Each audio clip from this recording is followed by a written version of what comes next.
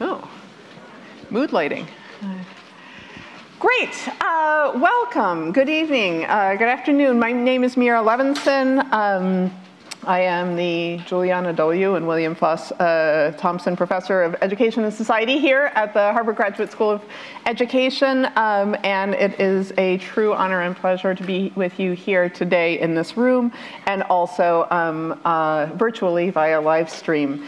It's really my pleasure to welcome you here to this Askwith Forum, which is HGSE's, Harvard Graduate School of Education's signature in-person public lecture series. It's designed to foster great conversation, which I am confident you will hear today, and the respectful exchange of views, and to reflect a rich diversity of ideas and perspectives in the field. We're really delighted and honored that you've joined us on this rainy day, and for those of you who are students, I'm aware that this is finals period. For what I think is going to be incredibly stimulating and insightful conversation about education, truth, and the future of democracy. That is an absurdly ambitious and grandiose title, and I wish that it was actually over ambitious and over grandiose, and that this was sort of a niche topic that was not particularly timely, but that's not to be, right? I think that this is actually all too voluminous of an issue and relevant to one here today in the United States and actually really in many places around the world. Before I move into sort of what we're going to focus on today and what our order of operations will be and our speakers, I will note that this is both an Askwith Forum as part of HGSE's series and also the kickoff forum in a 2.5 day conference designed to launch the field of educational ethics. And so partly in celebration of that, I will mention we have a reception with great thanks to the Dean's Office immediately after this forum across the way in Gutman Conference Center, where you'll be able to talk to the speakers and to others who are here for the conference. And I invite you to join us also both tomorrow and Saturday for a whole series of panel discussions and long breaks in between them so you can actually have conversation and process what you're hearing and meet people to think about educational ethics more broadly. So with that, let me turn now to, again, this ridiculously grandiose topic on education, truth, and the future of democracy.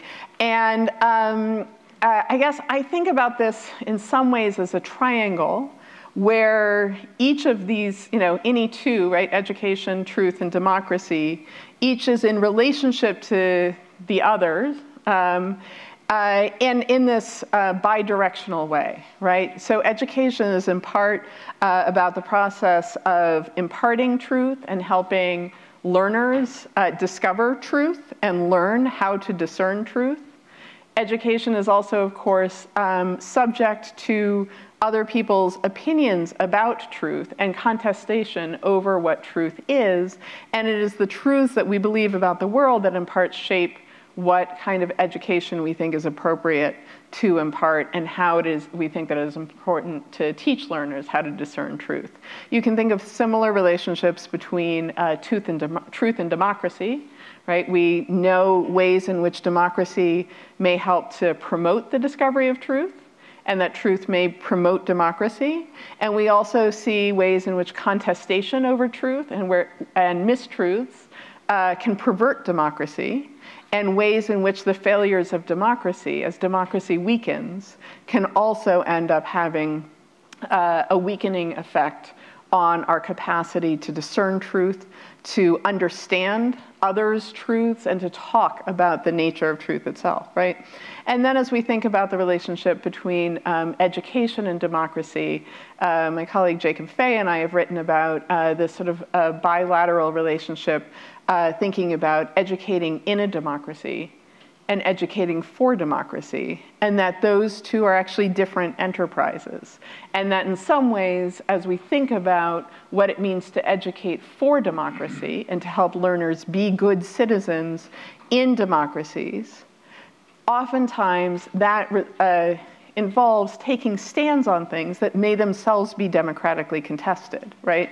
And we see, in fact, right now, it said to the panel, I wasn't going to do this, but on my mind is the fact that the Florida State Legislature has just today passed State Bill 266 that is one example of many coming out of Florida these days of democratic deliberation and decision-making, at least by the state legislature, about what kinds of education are to be allowed and disallowed, and what is allowed to happen on college campuses, and who should control that. And for some of us, it is actually the fragility of democracy that is leading to such uses of democracy to control speech on college campuses. For others, it's a perspective of being a sort of efflorescence of democratic engagement in thinking about education, when that had not been going on for a while. And so I'm sure that we'll be thinking about such issues today. So the last thing I'll say before I introduce our speakers and give us the run of events is that this sort of triangle and these relationships that we're involved in thinking about today. What roles can schools and universities play in helping to shore up fragile democracies like the US and other countries around the world, including through the production of true knowledge and democratic citizens? And what challenges do schools and universities face in achieving these aims, including challenges partly of schools and universities' own making, as it's incumbent upon us to acknowledge that schools and universities have our own failures to promote truth and democracy in the past and also continuing now in the present. So this is an important way to think about schools and schools and universities' potential roles, including some things that they do, but also to think about the ways in which those roles themselves have sometimes perverted, undermined all three elements of this triangle: truth, democracy, and even education itself. So with that, let me share with you who we'll be hearing from today, which I'm very, very, very excited about. We're going to be starting with Nima Avashia, who is in her 20th year as an educator in the Boston Public Schools and an activist also in the Boston Public Schools. She taught civics and history for 19 of those years, actually. Most of those years, or maybe all of those years, all of those years at our shared middle school, the McCormick Middle School, when I actually left teaching in the Boston Public Schools to start here as a professor. Nima moved into my 8th grade classroom and has, I think, occupied it ever since until this year. She's an amazing educator. She was City of Boston Educator of the Year in 2013. She is now in a new role as an ethnic studies coach for the Boston Public Schools. She published a beautiful memoir last year with West Virginia University Press, Another Appalachia, Coming Up Queer and Indian in a Mountain Place. It's received really great reviews in a whole range of publications, including being named Best LGBTQ Memoir of 2022 by Book Riot. It's one of the New York Public Library's best books of 2022 and is a Lambda Literary Award finalist. And she's working on a second book, an essay collection about unlearning the rules that we were raised with. Next, we'll hear from Sigal Ben-Porath, a professor of education and also philosophy and political science at the University of Pennsylvania.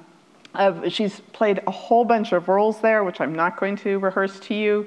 Of particular relevance to our discussion today, she chaired the Committee on Open Expression at Penn, which is the committee through which all complaints come through about speakers, professor speech, student speech, et cetera, from 2015 to 2019. So, an active time for concerns about speech in American democracy and college campuses.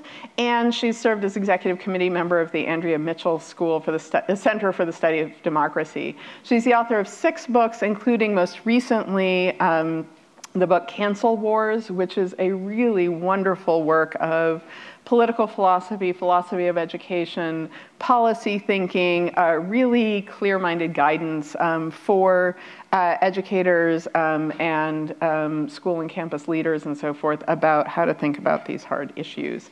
And she also wrote in 2017 a book called Free Speech on Campus. Then we'll hear from John Sylvanus Wilson, Jr.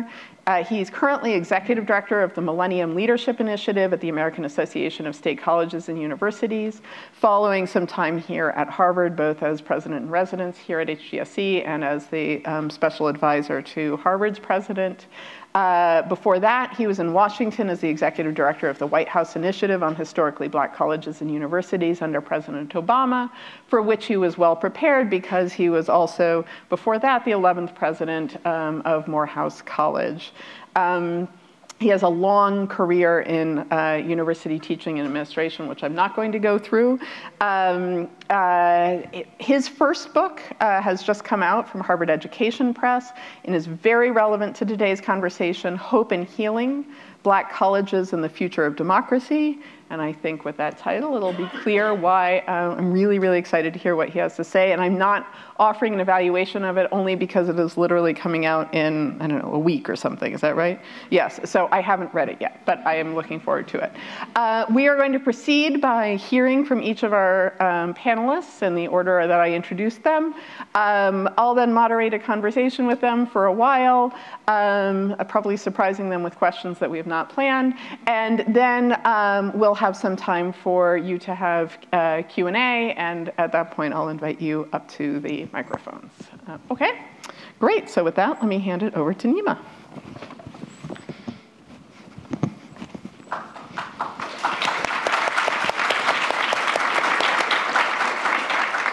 Hi, everybody. Thanks so much for having me here today with you. Thanks to Mira for inviting me. Thanks to Liz and Jody for coordinating all of the things that have to be coordinated around an experience like this. That's a mountain of work in and of itself. I'm really grateful to be here with you. As Mira said, I was a teacher for 19 years, about 11 of which were in the classroom that she previously occupied before me. But I'm not a teacher anymore. And I'm not a teacher anymore because I got to a place where I couldn't reconcile the gap between what young people were saying they needed and what we were offering them in schools. And as much as I tried as an individual educator in my classroom to respond and respond and respond, what I felt like was happening was I was moving further and further away from what was expected of me as a teacher, from the culture of my school, from the expectations of the district that I worked in. And I got to a place where I felt like I couldn't figure out how to be the educator students needed me to be, and also fulfill the responsibilities that were being articulated for me by my superiors. That's a really hard place to be because I believe deeply in the concept of public education. I think in an era where we are in a moment of entrenched racial and socioeconomic segregation, where privatization is eroding our public goods in ways that we can't even get our heads around fast enough as they're being taken away, public school is one of the last bastions of the common good. But we are failing to make good on the potential that they possess. We're failing to prepare the young people in our classrooms to preserve and protect a threatened democracy, a threatened planet, a threatened existence. You all have seen the reports. The last 3 years, we've seen an unprecedented increase in mental health struggles among young people. Even in Boston, with all of its resources, we have kids sitting on beds in the hallway of Children's Hospital, boarding there, waiting for inpatient placement. And lots of folks will have you believe that that is entirely because of the isolation that they experienced during COVID. As a teacher of those young people, I can tell you that's definitely part of it, but it's not the whole story. Another part, I think, is because our young people are experiencing a kind of collective gaslighting at the hands of adults in our country. We are failing to meet this moment, to hear and respond to what they're telling us they need, to acknowledge the realities that they face. Educational leaders at the state and federal levels in particular push these normalcy narratives in a moment when what is actually required is complete transformation. And instead, transformation plans in many public school systems, including the one where I work, are just arguing for more of the same. More standardized testing, more standardized curriculum, click on this boring, irrelevant reading, answer this nonsense open response question. Meanwhile, the world is burning outside of our classrooms. Every time they look up, our young people look at rising sea levels, at assaults on democracy, at rampant gun violence, at impunity for perpetrators of racial injustice, at full-throttle legislative assaults on queer and trans folks' existence, at a huge student debt crisis. And yet, in their classrooms, they're being told, you need to do this work to pass that test to go to that college so you can come out saddled with debt and maybe get a job if AI hasn't rendered that work irrelevant.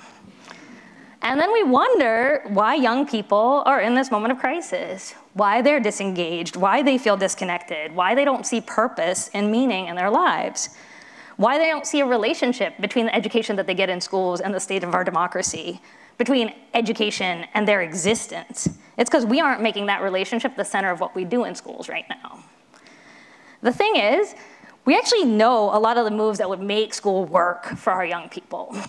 My new job coaching ethnic studies teachers shows me every day that when young people's identities become text, when their community stories are the stories they're learning in school, when stories of transformative resistance against oppressive systems are at the core of learning, young people thrive.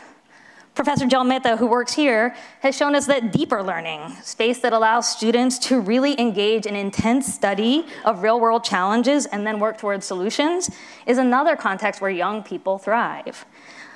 Across the state of Massachusetts, the MCIEA, the Massachusetts Consortium for Innovative Education Assessment, which is a partnership of 8 public school districts and their unions, has worked to build an expansive rather than reductive accountability model, one that allows students in schools to demonstrate the multitude of strengths they possess and the many ways in which they thrive.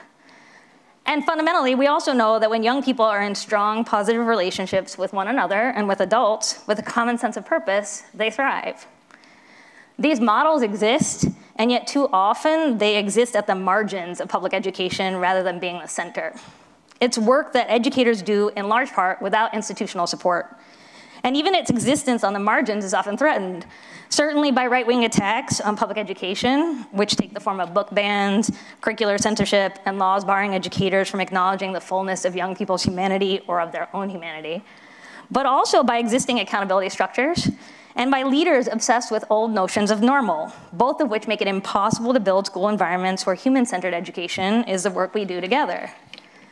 Just this morning, members of the Boston Teachers Union Ethnic Studies Now Committee released a petition asking city and district leaders to come out strongly in support of teaching truth in schools.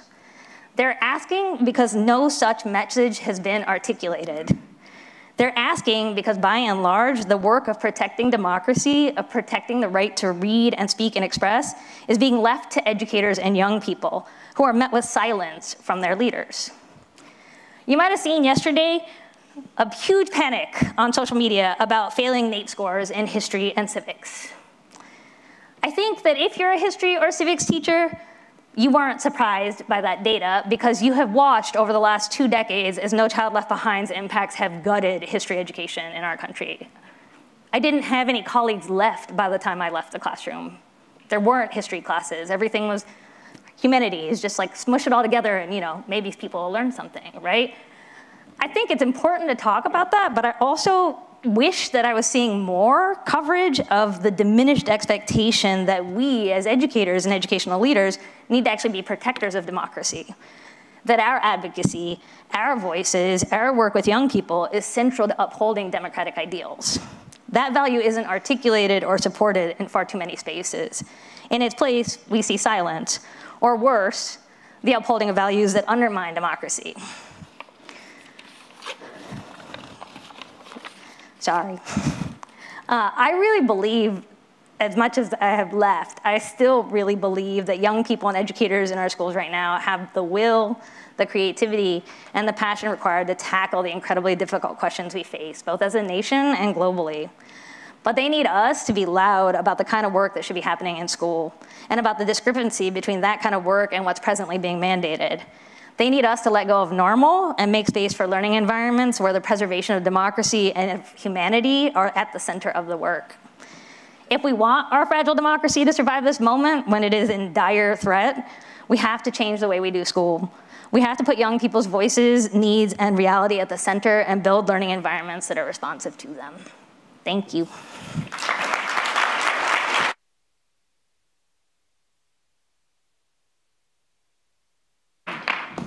Got it. Yeah, don't get caught. Yeah. Okay, beautiful. I agree with everything. So we're just, I'll just say here. And definitely these are material things to keep in mind. And I think I'm going to take another route to get approximately to the same spot that Nima brought us to. One of the things that I worry about most hours of day and night is the ways in which we restrict the ideas that are welcome in our classes, in our classrooms, both in K-12 settings and in universities. And I think a lot about the ways in which the restriction of ideas is reshaping the way that children and young people understand the world and, as Nima just so nicely articulated, are able to interact with the world and with the materials that we are expecting them to learn. In schools, we are seeing, and that's true both in the K-12 settings and in universities, particularly public universities, we are seeing restrictions on the ideas that are welcome in class that are coming actually from two directions. The ones that is the biggest concern to me, and that Meira and also Nima in a different way mentioned, is the reactionary legislation that is attempting to organize, revise, and limit ideas that we are able to interact with. And I think some of the concerns coming from young people have to do with the fact that there are books that they no longer can read, and there are topics that they can no longer discuss. And sometimes there are other ones that they are required to address, which are actually not aligned with the kind of things that they are seeing around them and the kind of people who they are. And these legislative efforts, some of them have passed in various states, about a dozen states, and others that are in the works, are surely creating a new environment which is anti-democratic and oftentimes, in the way that Meira articulated in her opening remarks, also antithetical to truth, right? In addition to this concern, which is top of my mind, I'm also concerned with ways in which we oftentimes pressure and silence each other.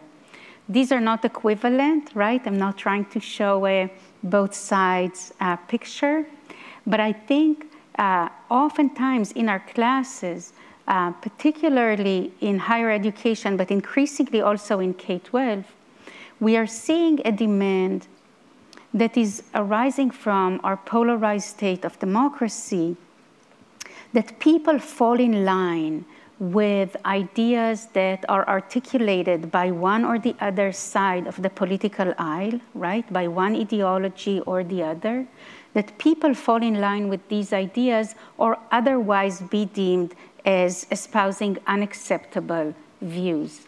And I am concerned about some sporadic data that we have. It's not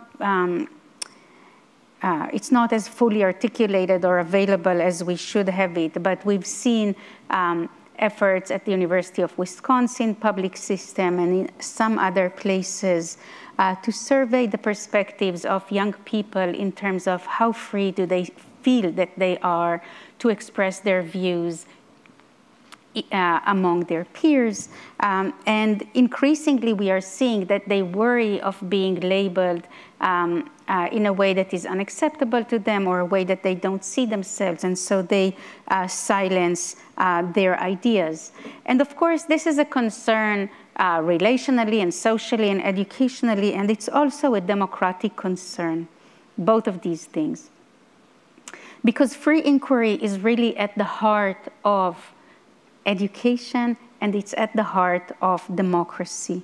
And free inquiry has to be open, it has to be freewheeling, but it also has to be organized around norms that we can all accept. And these norms are normally anchored in evidentiary practices, right? In the kind of knowledge that we can all agree on and stand on and move forward from. But these shared epistemic foundations, or these shared skills and practices that I wouldn't say used to, right? But are, because we've always had fights over the boundaries of truth and the appropriate evidentiary practices to use, and that's a part of science and it's a part of education. But our disagreements over facts, over evidence, and increasingly also over experts that we can turn to in order to resolve disagreements over facts and evidence, all of these disagreements are increasingly frantic, increasingly derailing the conversations that we are able to have. The recommendation or encouragement that we focus on facts, that we create textbooks or materials that would be like the humanities example you just gave, that would be narrow and focused on what we agree on, this encouragement is empty because facts are in disagreement, as I said, but also because the books that are available to us, which we might, or the textbooks, which we might narrow down enough to agree on, are not what we learn, right? This is not how we learn. Even if we manage to create a shared science book or a shared history book, which is unlikely at this moment in time, that people will, about which people will agree across the polarized political domain, this is not what people, what children, what young people will know. What's in the book is one thing, but putting books in front of children, or worse, children in front of Chromebooks, is not the way in which we learn. For us to be able to expand our knowledge, we have to be able to engage with each other, and we have to be able to engage with each other as full human beings, with our identities, with our differences, with our beliefs and concerns, and we have to be able to do it as epistemic equals. In other words, we have to be able to do it within the context of a classroom in which all of us know that we all see each other as able to learn and contribute knowledge to the shared and the educational endeavors. Our teachers have to believe that about us, and we have to believe it about each other. And in order to be able to do that, we have to create appropriate contexts and boundaries for free inquiry. And we got some examples of what they will look like, and I hope we will have the opportunity to discuss some more in our conversation. Thank you.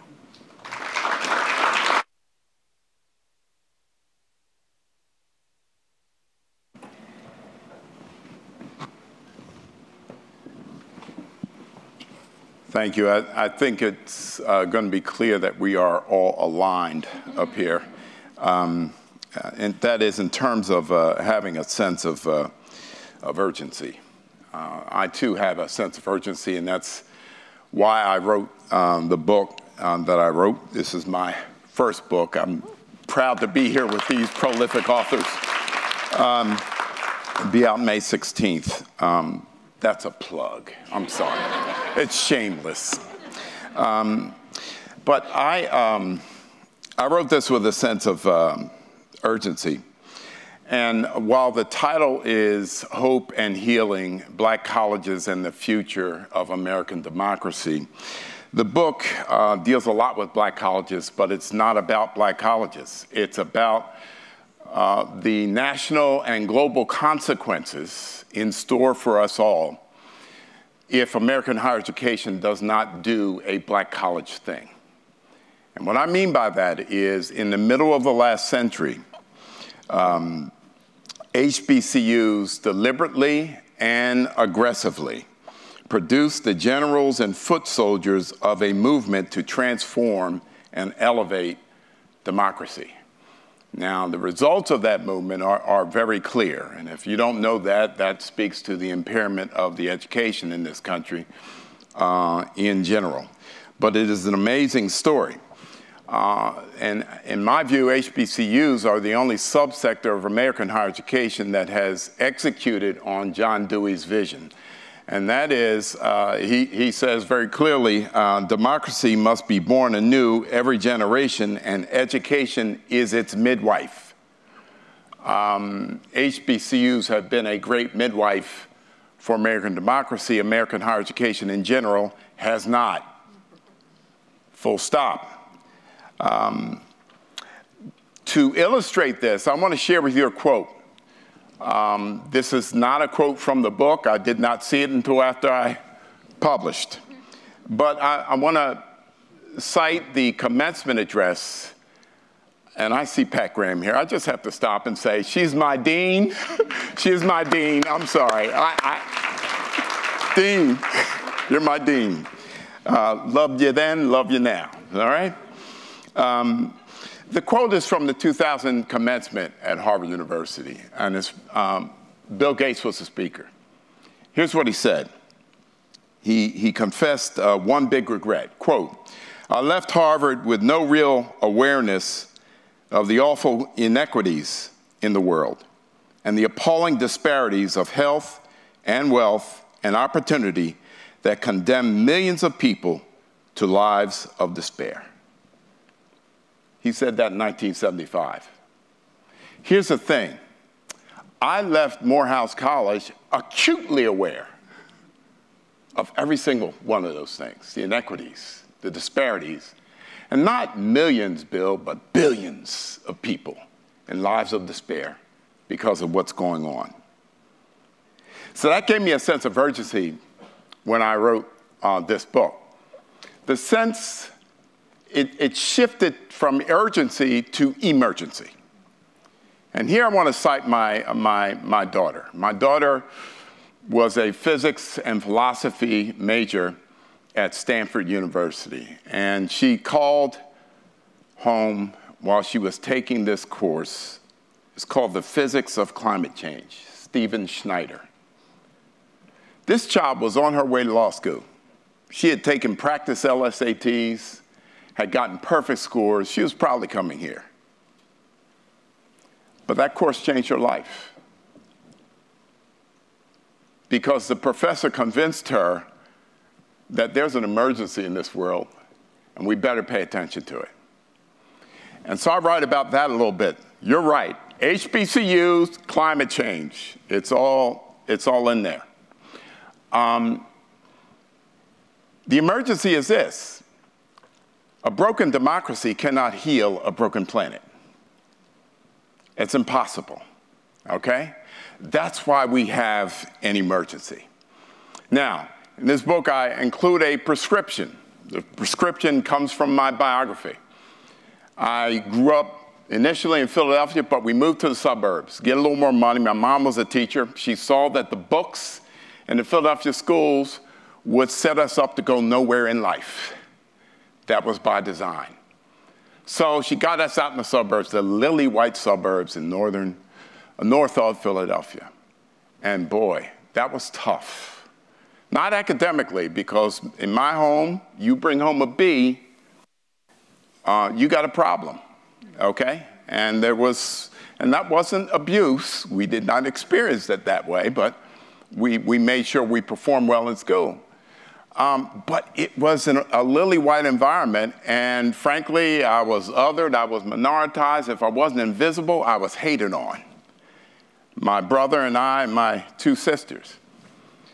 Somehow I made my way to Morehouse. Long story, but the pastor of our church was a Morehouse man. He preached about Morehouse more than he preached about Jesus. We thought Jesus was a Morehouse man. So you got Jesus, you got Martin Luther King, you got the pastor. Where else should I go, right? So I went to Morehouse, and Morehouse was the most psychologically wholesome 4-year period of my life. I was not othered. I moved from object to subject. They knew my name. It was a wonderful, wonderful experience. And then the problem with it was so many of my classmates, I lost half my class I came in with because they didn't have the money to finish. I come up for graduate school here at Harvard, spent 6 years here, 3 degrees, and I have to tell you, I didn't see one student leave here because they ran out of money, not one. I saw it all the time in Morehouse, and I said, I looked at this campus. I looked at Harvard had everything. Anything that could be solved by money was. And I said, Harvard has exactly what Harvard needs exactly what Morehouse has, and Morehouse needs exactly what Harvard has. Harvard had capital preeminence and very little character preeminence. Morehouse had character preeminence and very little capital preeminence. Those two pillars are in my book. They constitute the vision. Capital and character are in the book. I say optimization because preeminence evokes this hierarchy and et cetera, et cetera. Do two more things with my time. I asked the question, how did the gap get so wide? When I attended Morehouse, the endowment was $20 million. $20 million. I suppose I should have been proud because by the time I got back to be president of Morehouse, it had grown 6x. When I attended Harvard, the endowment was $1.5 billion. I was calling people, they got over $1 billion of endowment here. Since then, when I come back to be on the board of overseers, it has grown 37 times. $53 billion as I was leaving Harvard just a couple of years ago. $53 billion. All right? Let's think about that. My God, my God. I asked in this book, why didn't the civil rights movement, okay, my time's up. Let me end with this. Why didn't the civil rights movement happen right after Reconstruction?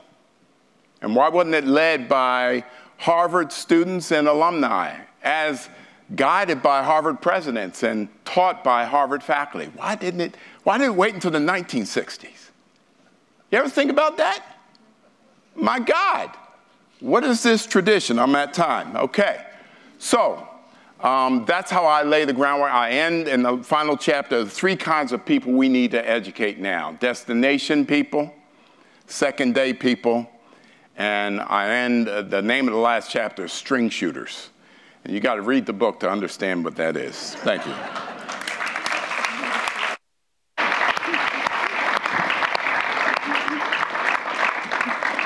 All right, you guys have teed up a lot. I want to push you, actually. I don't think this is just, a philosopher making philosophical distinctions or trying to find differences where there are none.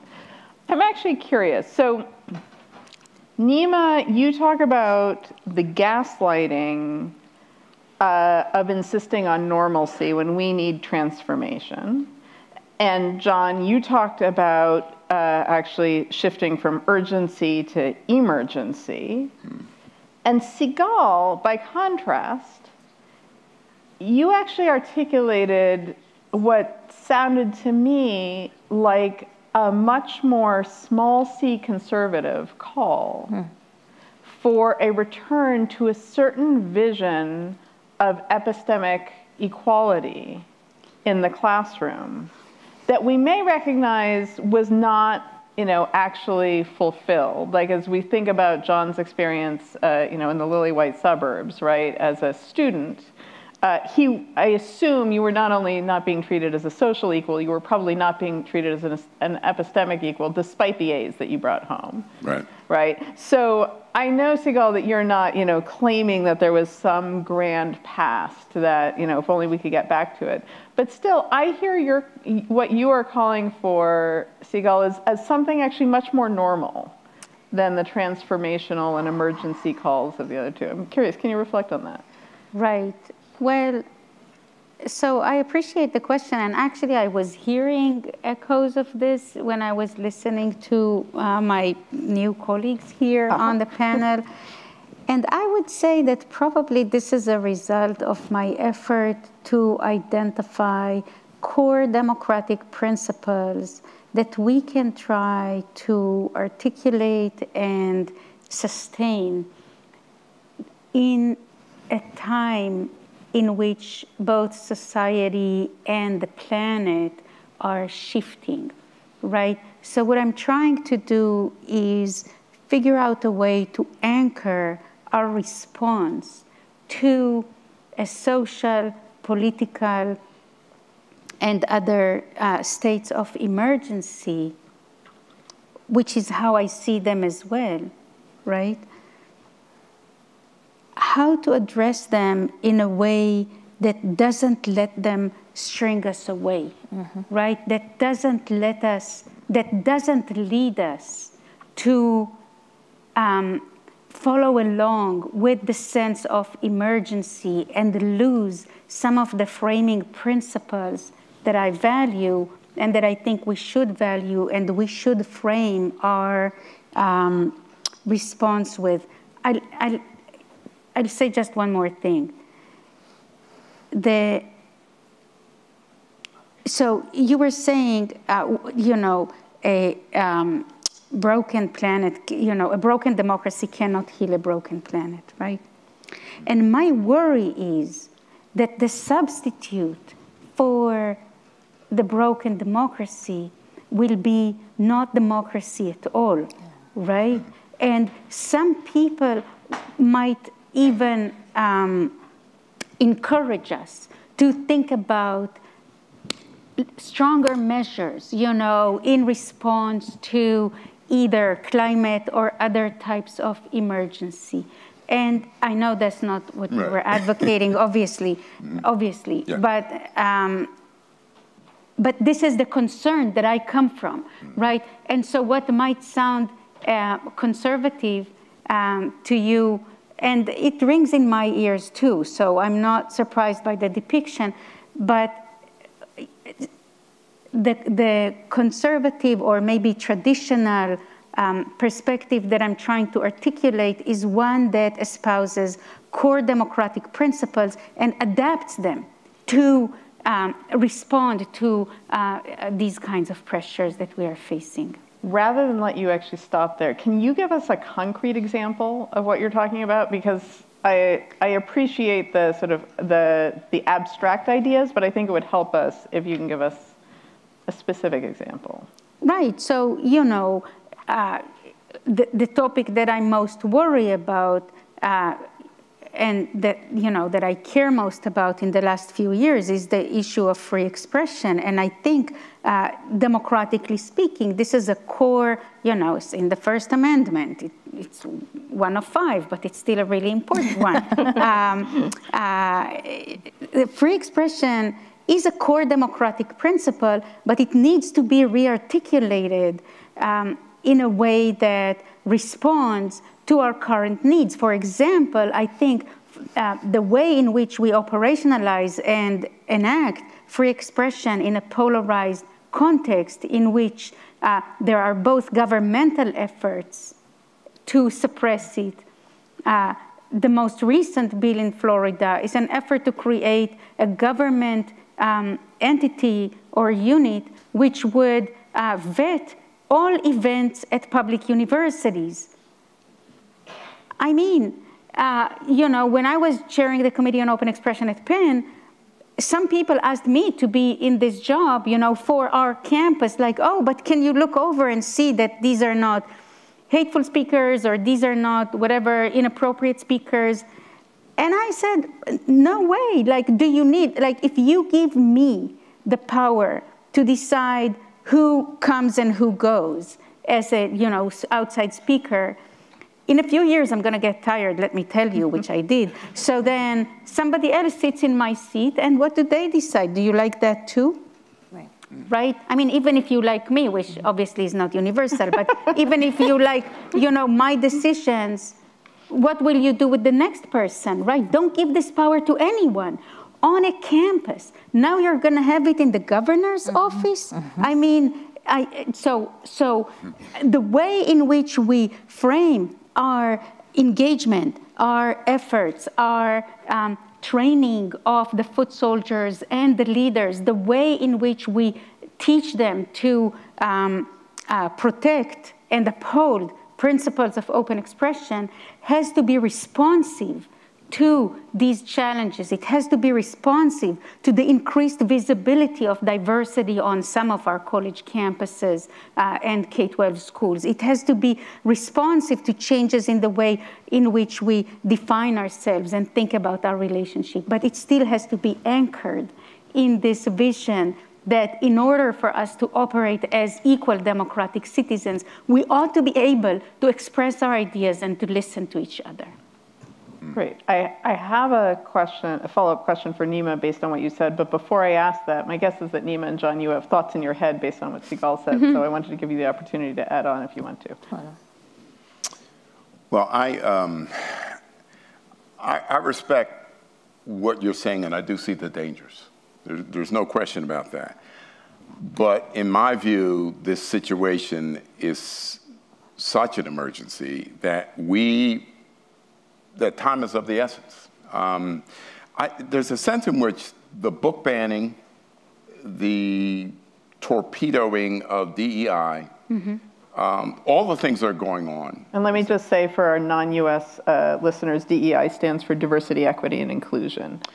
Right. Go ahead. And the bleaching of curricula and the targeting of professors who are not in lockstep with that mentality. All of that is, in a sense, trying to go back to what Bill Gates complained about. They're trying to preserve that blindness, right? They're trying to preserve it. They're trying to say, hey, that's where, and so the way in which I dealt with climate change is there are two kinds of climate change. One is in the physical environment, and you've seen the New York Times every 2-3 weeks, you see these headlines about birds dying and all kinds of changes going on. And then the other climate change is the climate change that has been consistent, it's social climate change, with my definition of progress for most of my life. In my definition of progress for most of my life, things have been moving slowly, grudgingly, but generally in the right direction with stops and starts. We're dealing with people now who are trying to reverse the wrong climate change. They're trying to reverse the social climate change and not look at all at the physical climate change. This is completely wrong-headed, utterly wrong-headed. Even if it's a debate on campuses about which direction progress is, to say you should not read Toni Morrison, to say you should not read Alice Walker, to say curating mindsets so that we are not aware of the history of this country, the full history. Only certain parts of it. We need to romanticize it because we don't want our young folks growing up being endangered, thinking they have to. Our white young folks. Our white young folks. All right. So let me, Let me hand it over to Nima. Well, I guess I would just also say, and also like those folks are products of our schools. Like they also came through our education system, right? And somehow coming out of the same set of experiences ended up in a really different place in terms of their understanding of what the issues are and what the needs are. I feel like, I don't know how to, I guess I don't think things are that far apart from each other, right? I think part of what you're talking about, Sigal, is that in the context of such polarization, like if we can't get people to see each other's humanity and like be in dialogue with one another, there is no transformation. Right. Maybe some people are gonna try to transform over here, but there's gonna be a whole other set of people whom like that leaves out. So you can't transform collectively without some way in which people are able to see each other again. I think the challenge for me in my span of time as a teacher, which really spans it's 2003 is when I became a teacher, so it really was like No Child Left Behind, and then like my whole teaching experience was like, oh, this is what teaching is, and just watching everything get eroded, right? In that time period, the opportunities for young people to be face-to-face with one another and engage in that kind of work has just completely gone away. If you walk into a lot of classrooms right now, what young people are doing is sitting in front of a Chromebook. Right. clicking away at a scripted curriculum, right? And so that, like, it's almost like we do have to transform to get back, or I don't know if back is the right word, but to get to a place where people can be in that conversation with each other does require transformation in our schools right now. Because what is being pushed as the model for making up for learning loss or for any number of other excuses for giving a bunch of people money to sell products to our schools is that we, you know, like we have to have these models of education that don't really allow young people to grapple with questions, to grapple with the issues that are so important that we don't have answers to. I mean, that's the reality, is most of these things we don't have solutions or answers. Grappling would be what we would do, but we don't grapple anymore in school. So I'm curious about this, actually. I mean, this is kind of a, maybe a different reading of the facts.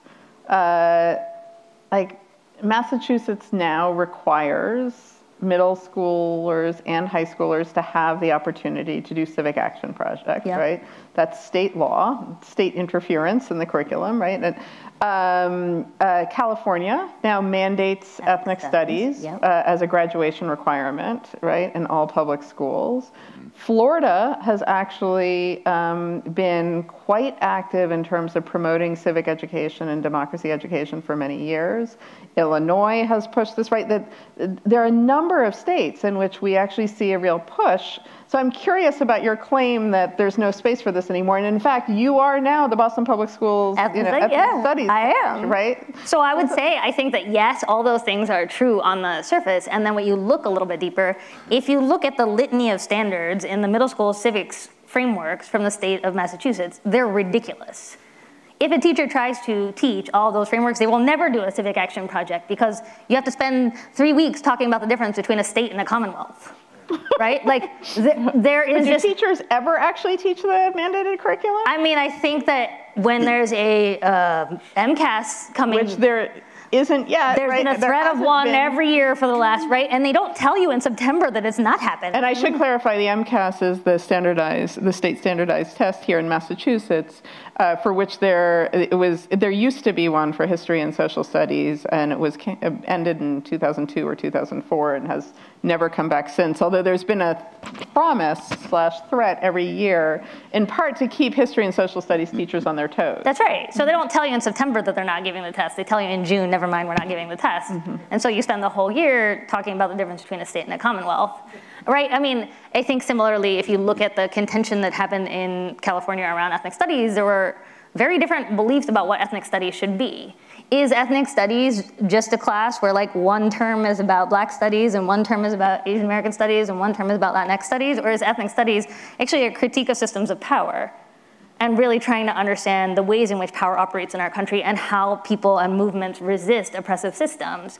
In that disagreement, oftentimes the version of ethnic studies that is winning is the dry, fact-based, sort of like litany of facts version, right? Similar to what I think is true with the civics curriculum. I didn't want to teach civics anymore when I saw the civics standards that came out, because my civics class was about race and power and mass incarceration and having young people engage with the biggest issues that they encounter in their lives, and there was no space for that.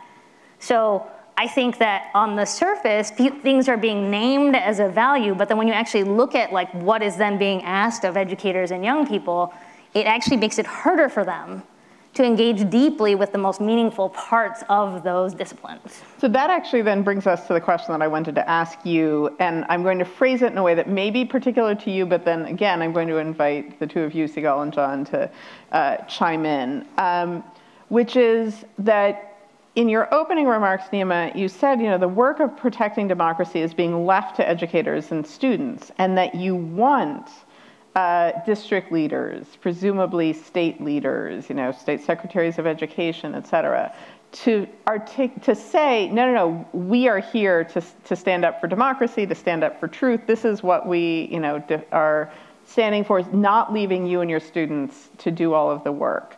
And yet, what you are describing, I'm curious, a lot of the work that you, I think, have been proudest of has been in these interstitial spaces, right? And what you're describing, actually, is that when Massachusetts finally says all 8th graders are going to actually take civics in action, right? You're like, whoa, no, count me out, right? So I'm curious, how do you think about the relationship between, right? And so Sigal similarly was saying, no, don't make me your philosopher queen about what kinds of, sorry, maybe philosopher princess simply about like what talks I'm going to, approve on the Penn campus. Yeah, I think that it's actually the real issue is punitive accountability. If what the state said was like, we really believe that all young people should take civics, right? We want every young person to engage with this content. We're gonna put out a set of recommended materials. We're gonna give you resources that support the teaching of those materials. But you as an educator make choices in your classroom relative to what makes sense for your young people, right? Respond to their needs, listen to what they're saying. If they say they wanna go this direction, we trust you to go that direction. Like, if it wasn't a gotcha, where then it was like, oh, but you didn't get to the state versus Commonwealth, and then the questions on the test are literally multiple choice, what's the difference between a state and a Commonwealth, and then you got it wrong, and then... I don't know. Right, I don't. Having been a civics teater in Massachusetts, I actually am not sure. Why does it matter? I don't know why it matters, right? I mean, maybe it does, I don't know. But I think it is, the glitch is the accountability piece, which is, and not like you can't have holistic accountability, but it's this punitive accountability where then like, oh, you can't graduate. Oh, your school is declared underperforming, and then you're under like all of this pressure and teachers are being told they're gonna lose their jobs, and no one functions well with an axe over their head, neither children nor adults. It's the axe that's the problem, right? There's a way to do it without the axe. But can I suggest that the other glitch too is just that we are refusing to see the democratic power of the different topics and issues and opportunities that people discuss in school beyond the civics class? Because I agree, I used to be a civic teacher a long time ago and in a land far, far away, but... that is itself struggling with democracy at the moment. Right, but people are on the streets, right? And I'm not going to... You should probably name the country. Israel, right. So I'm not going to, idealize, but 20% of the population has been on the streets for 17 weeks now. Yeah, that's right. So, and that really includes young people. And so again, we have a lot of problems, but this currently is not one of them. So what I want to suggest is that one of the things that I think needs to be named as well is the democratic power and centrality of education in itself and the different subjects. I mean, the science classroom is a place of contestation when you do it right. Yeah. And you can teach science. Of course, I'm thinking about my daughter who is here in the audience and is a science student. You can teach science in the way that she's being taught by other people in the room, thinking about, for example, the intersection of race and science and how science was misused and abused for promoting racist ideologies, and how scientists can engage in a civic democratic exchange of ideas that would allow them to move forward, hopefully in the right direction, as you indicated, right? So I think, if you want to count, if you want like quantitative proofs, you can say, okay, people who are more highly educated are more civically engaged. Of course, the causality here is more complicated. But I don't think it needs to only depend on the civics classroom. Right. We need to support schools. We need to support teachers as professionals. Whether or not there is a test in their area of teaching. And if we do that, then we have a population that can recognize when it's being misled and can go out on the streets or into the lab or into the classroom and engage and try to change that. In Texas now, you're not allowed to do action civics anymore, right? Mm-hmm. In Texas, school children are not allowed to write their member of Congress.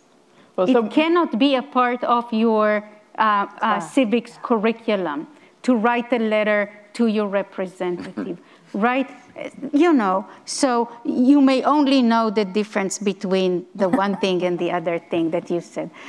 So, you know, I think the effort to focus on facts drives us away from the effort to sustain democracy, which is what education needs to be about. Let me try a different frame. I hear this. I know it's important, and I share it. I share those concerns. I'm preparing aspiring college presidents, and you got to get into the trenches. But I spend a lot of time working my way from the trenches to the balcony, right?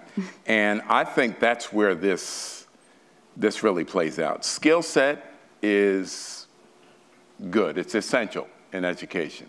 You got to ensure that people are employable, right? But mindset is becoming more and more important as it becomes more and more ignored. And so with that, I want to, and we're all talking fundamentally about mindset. Mm-hmm. All right, we have to push that. The kind of mindset I'm talking about is captured best by W.B. Du Bois, who at age, I think it was almost 70, he looked back and he said, I've made a mistake. He said, I've been working all my life presuming that where things are going is positive. But I didn't pay enough attention to what I should have paid attention to. He said, it's as if moving on a train, express train. I've been spending all this time concerned about the quality of my seat, which seat and in which car, and I did not concern myself with the destination of the train. I think we will become better educators if we equip our students with a destination mindset, all right? And this is the difference between Bill Gates coming out here and the guys coming out of Morehouse. There was a destination mindset that we had. We had to be concerned about where this thing is going. And that, to me, is the best framework for thinking about the connection between education and democracy. Because if we don't give people the capacity to think with a telescope, if it's only with a microscope, we're in deep trouble. Yeah. That's like a don't look up mentality. So you got on climate change, physical climate change, don't look up, and you got on social climate change, Florida as the example, don't look it up. Yeah. Because they don't want you to know a whole lot they don't want you to look at, right? Yeah. And those two things are going on, and I think the capacity we need to inject at all levels, every level we deal with, is with that destination, that telescope, right, that balcony view.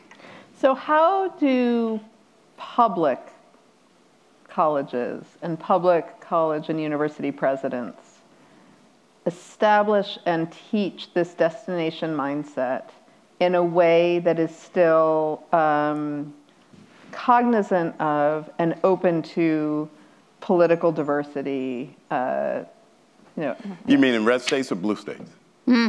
Well, so, I actually think this matters in both places, in part because it's false. Blue states have a lot of Republicans in them, and red states have a lot of Democrats in them, right? And public universities and private universities, but public universities should be serving everybody. So I meant that rhetorically. I know, but I mean it, in fact. No, okay, that's fine. So I just joined PEN America as former college president. A list of them are coming together now to begin to push back. Nobody's pushing back much against what's going on in Florida. And you all saw the Chronicle last week about the silence of the Florida president. My guess is that everybody hasn't, so say a little bit more about it. Okay, so I believe a person here at Harvard, I thought it was the ed school. Maybe I had that wrong. Maybe he was visiting it somewhere. But he wrote about the No, I know who. The shameful silence of the state college presidents in Florida. How they are saying nothing as this governor systematically changes the quality of life on campus. Literally having no clue and having a considerable agenda in education. Brian McAllister, is that who it is? I believe so, but you can Google it, the silence of the Florida college presidents. That's very different from what's going on here in Massachusetts. Most of us would find it inconceivable. Not to say that it's difficulty-free here or debate-free, but the climate is changing radically in some of these states. Texas, North Carolina, these presidents are afraid. And one of the best lines in that article was, the job of a president is not to keep the job of a president, because they're shutting up out of fear that they will be fired. They will be fired. That's where we are right now, and that has a whole lot of, that trunk has a whole lot of branches in terms of where the trouble is. So I do make a distinction. It's becoming more and more the case that the kind of president you can be depends on what kind of governor you have, the kind of president he or she lets you be. Yeah. And why aren't there alarms going off behind that? I'm concerned about the silence of Harvard. Yeah. I'll stop there. No, actually, no, keep going for a minute. I just think... I mean, so President Bacow is leaving office June 30th. President Claudine Gay is going to be taking it on July 1st. What would you like to hear from President Bacow before he steps down, or from President Gay as she steps up? And I didn't, I'm not talking about Larry Bacow. I've known Larry Bacow for 35 years. We worked together at MIT, and that's one of the reasons why I came here under Drew. One of the things that I do in the books is I talk about how the presidency is in trouble. That is to say, we have contractors now, and what we need are architects. And let me just say this. I was an overseer when Drew Faust was president. And I want to say Drew Faust was the first president of Harvard who was an architect. She stepped out of the box and she took on the final clubs, all right? And with her ear, and I was a student, we were banging on Derek Bach's door and Neil Rubenstein's door, saying, listen to us, the quality of life here on campus is choking us. We can't get a voice, right? She listened to those people. Pat Graham listened to us too. She listened to those people and decided that she would start an inclusion and belonging. She set up a task force. And now there's an office there that has a redefined approach to this whole DEI thing, and it's very different. I could talk about that at length. I won't. We don't have time. But the bottom line is that re-architecture mindset is what we need more. That's chapter 9, by the way.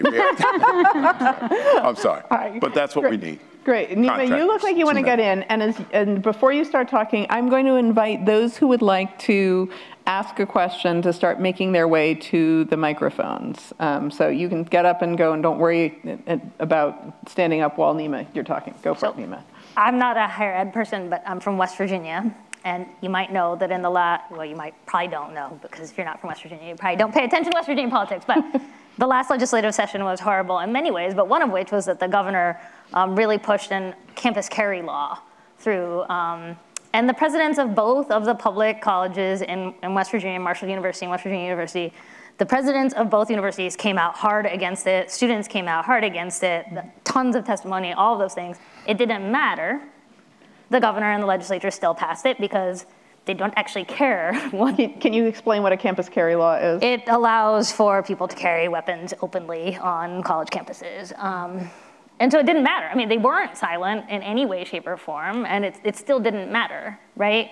And I think, similar to what you were saying about this, the wrongheadedness of the red-blue situation, which is not real, right? It's a construction because the most radically blue people I know live in Eastern Kentucky, right? For real. Mm-hmm. They put anyone here to shame in terms of actually living their politics. I'm not just talking about them.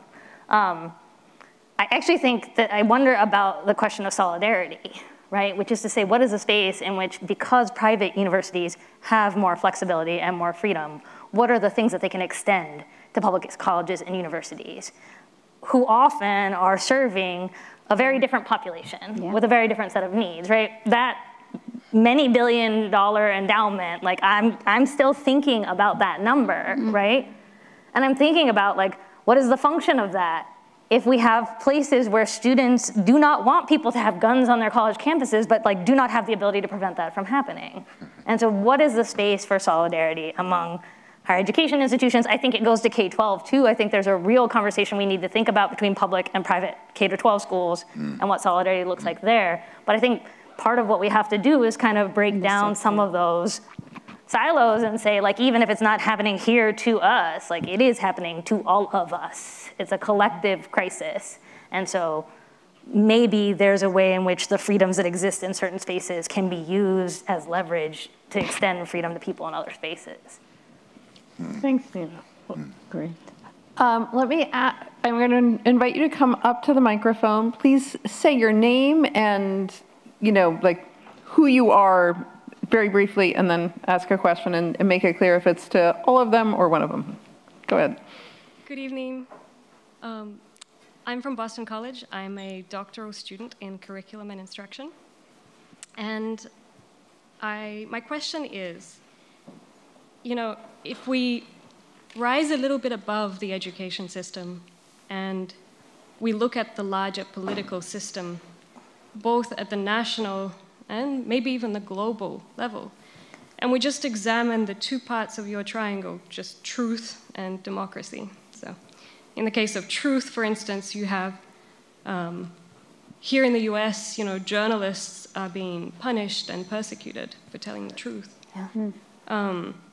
When it comes to democracy, you have basically a two-party system that's governed by corporate interests and the interests of the military-industrial complex. Given these realities, you know, is education even powerful enough to secure democracy for this country, but in general? So my question is for everyone. Great, thank you. And can you tell us your name? My name is Ksenia, and I'm a graduate student from Boston College. Great, thanks, Ksenia. I'll start. I think that answer is yes, and the answer has been provided, as I said, by the HBCU tradition. That is to say, by the way the campus was set up, the educational experience, they incubated a number of people who would prioritize leaving the campus, graduating, and doing something about the condition of democracy.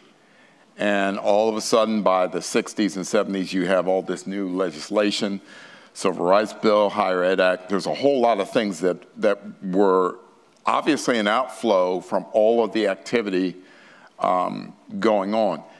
It can make a difference. The problem is most of American higher education hasn't given a sufficient damn about the quality of democracy.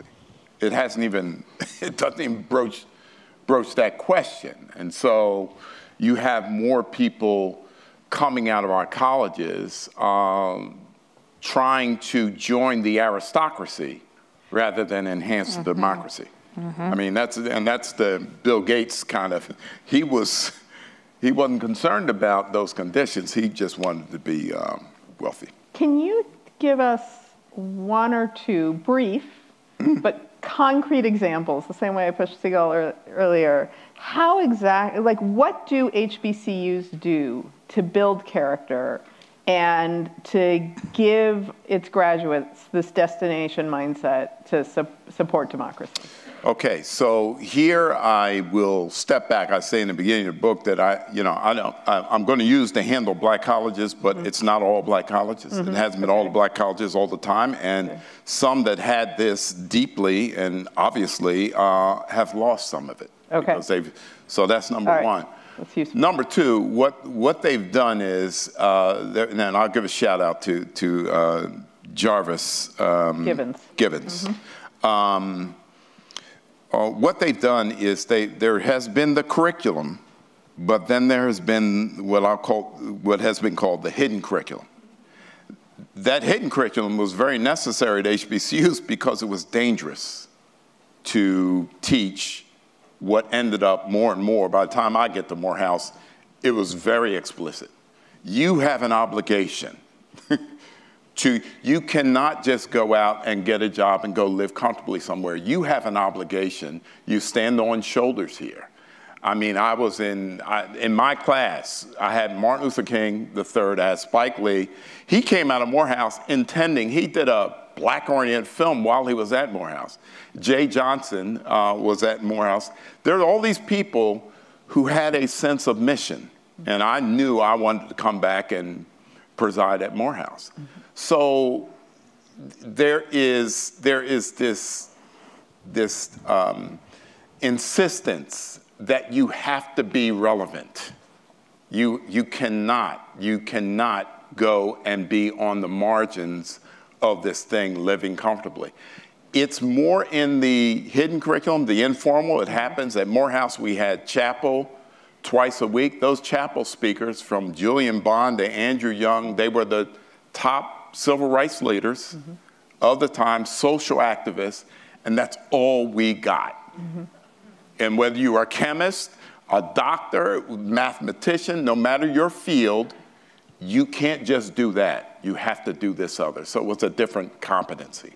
Thanks, that's really helpful. I remember when I was living in Atlanta and starting to try to learn about what HBCUs did for research for my book, No Citizen Left Behind. When I learned about the week, that first week that freshmen are on Morehouse campus, where they memorize the life, the biography of like Benjamin Mays and of King, and they can be stopped by any upperclassmen and be expected to recite facts about their lives, to talk about their speeches and their leadership, and walking around with candles, I think around the West End at some point, right? Like that there are these really powerful rituals that I think are part of, there are rituals of democracy too, right?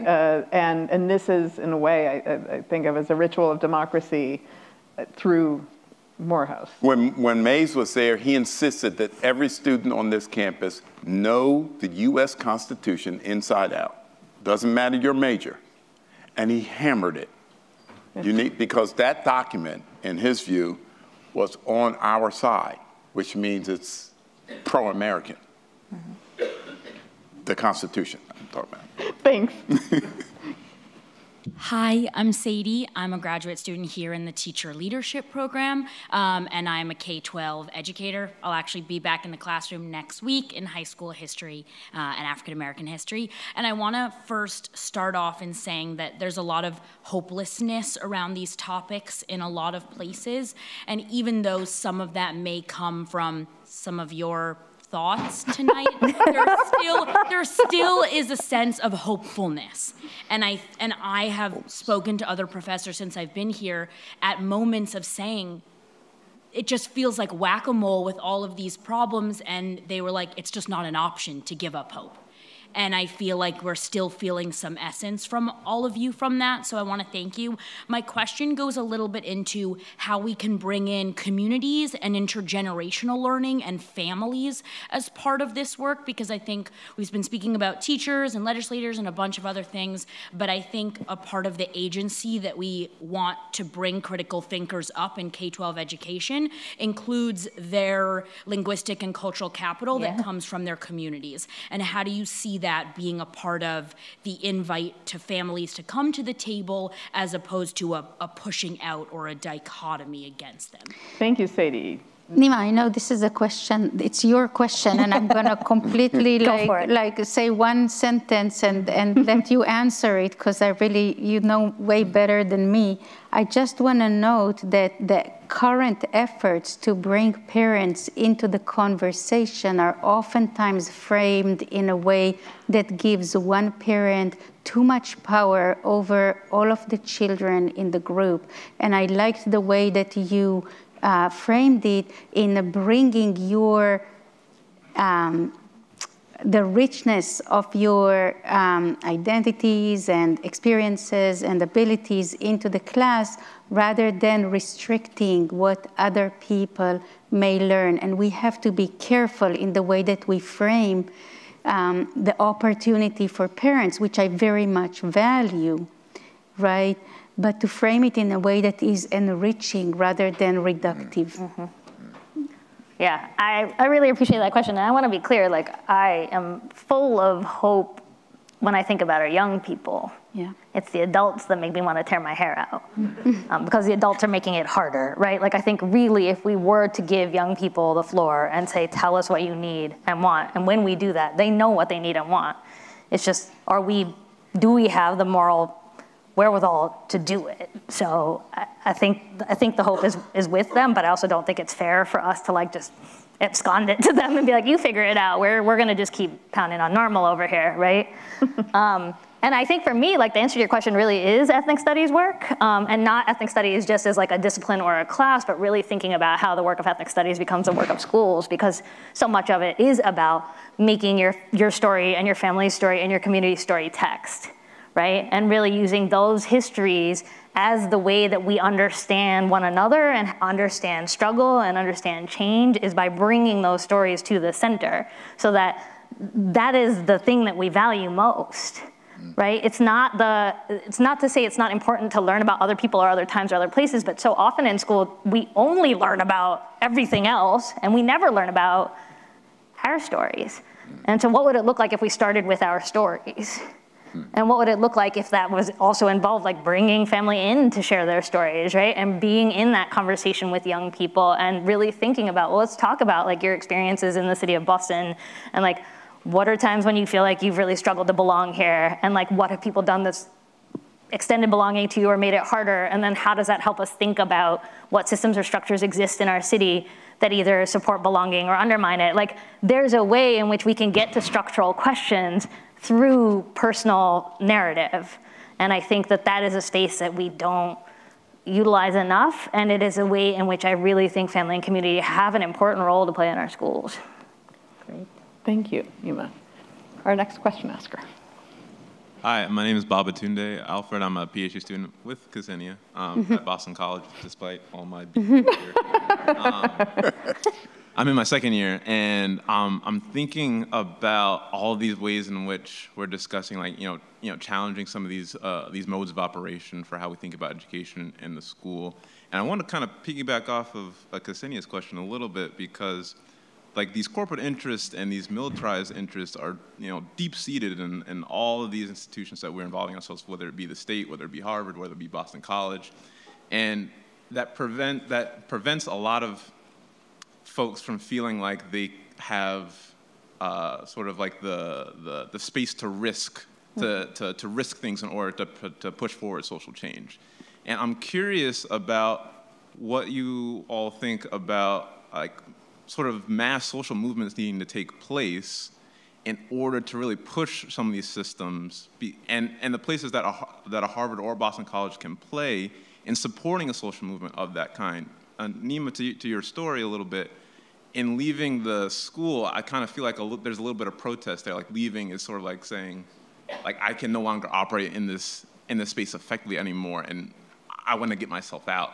And that's making me think about something like teachers exiting en masse. And how do you support, if teachers wanted to do that, something of that nature, how would you support teachers to do that? How would you support parents and students? Because you don't want to leave parents and students, right, out in the cold.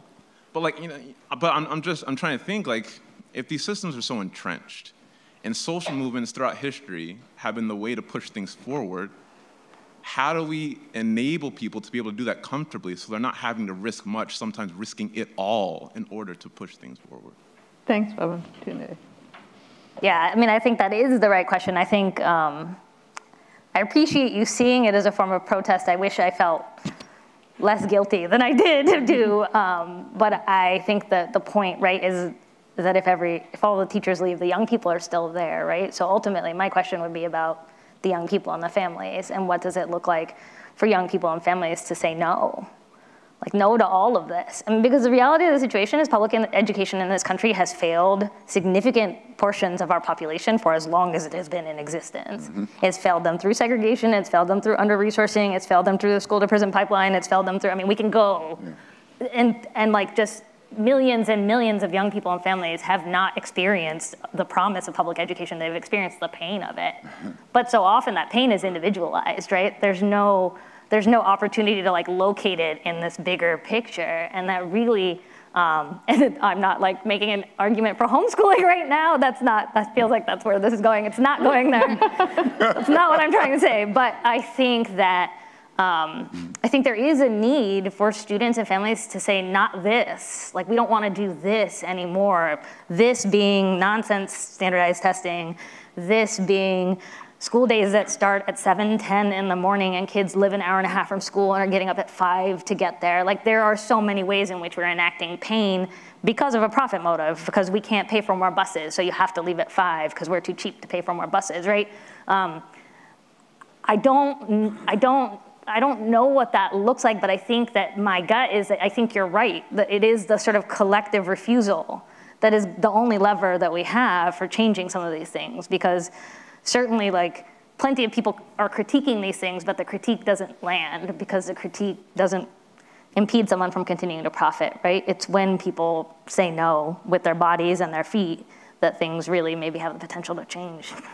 And I'm going to channel this slightly differently and more pointedly to the two of you as people who have been at elite colleges that are perhaps even more entrenched in this. But I do want to note that part of what's I think behind your question that we tend to forget about too is actually that students have engaged themselves in school walkouts, right, and in school strikes. Boston has been a site of this historically.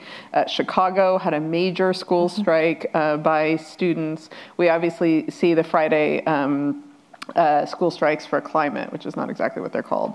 I don't remember what Greta Thunberg's term is, but basically the school walkouts that are happening around the world every Friday around climate, linking in essence democracy and climate. And we've seen school walkouts through March for Our Lives. And so I think part of what it's important to remember that we often forget about is that it's not only, say, educators and adult citizens who are engaged in very direct action around schools, but also students. Mm-hmm. So now I want to take it and make it even more pointed. In places with $53 billion endowments. I don't know what Penn's endowment is. Less. But well, yeah, but so far. But I assume you're still in the double digits of billions. Is that right for Penn? Yeah, John's saying, yeah, absolutely. What does it mean to be an advocate for social transformation, for civic rejuvenation in an institution like this? I mean, I'll say briefly, and a lot of this is coming from the students at Penn as well, although to some extent from others. I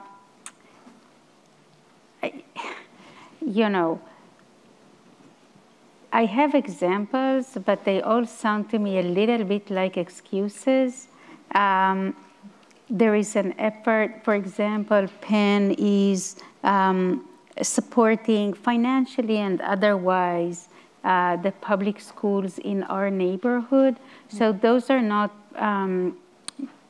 campus lab schools or charter schools. They are neighborhood public schools that we are supporting through per student top-offs or grants to the school through various involvements, in supporting their teachers and principals, providing tutors and various resources. So we do that with especially the for various reasons, especially the K-8 schools in our neighborhood.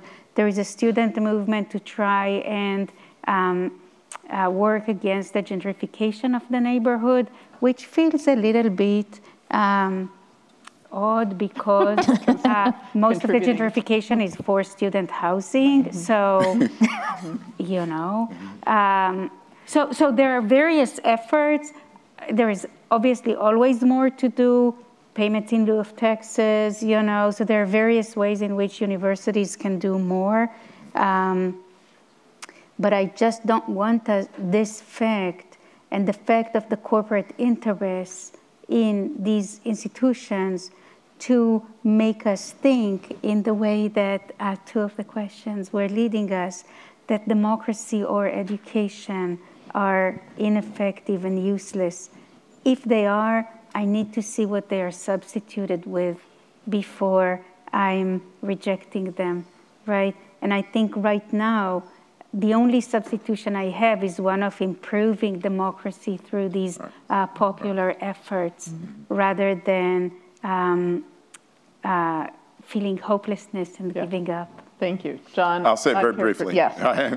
I'll say it briefly. I think it's a great question. And I think that one of the kind of subtext of everything we're talking about is the fraying of America. And one of the consequences of that is making collective action less and less likely. There was a time earlier in my career when what's going on in Florida had a simple solve. All the Florida presidents have to do is stand up in unison and say, no, the governor, this governor might, will not fire them all, right? And if he does, he's gonna be in trouble. It's a simple solve, and it's like a no-brainer, but the problem is collective, that word, and the values it implies, that's the problem. That's what we're losing. That's what's eroding. The common values, a common sense of history, we've lost that. A common sense of destiny. We can't even go through a pandemic and not have a controversy over wearing a mask. I mean, this is basic stuff that we all know. I've had some sense of a growing confidence that we're going to see collective action with respect to gun control. I'm not so sure. I'm not so sure because I'm just not sure. So collective action is one of the consequences of a fraying democracy. And the solve for it is somehow collective action. Yes.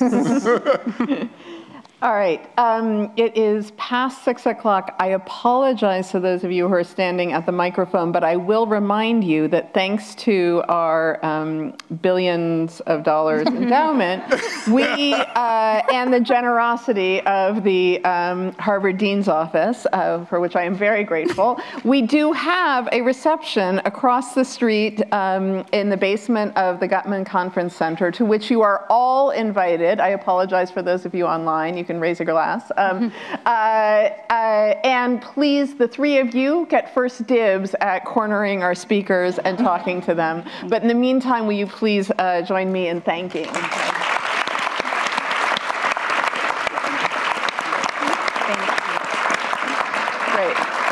And then, oops, I think I've been turned off, but I also want to remind you that, again, this is also the kickoff panel for the next 2 days of a conference to launch the field of educational ethics. I hope that you found this conversation engaging and that you'll join us online and or in person tomorrow and Saturday. Thank you.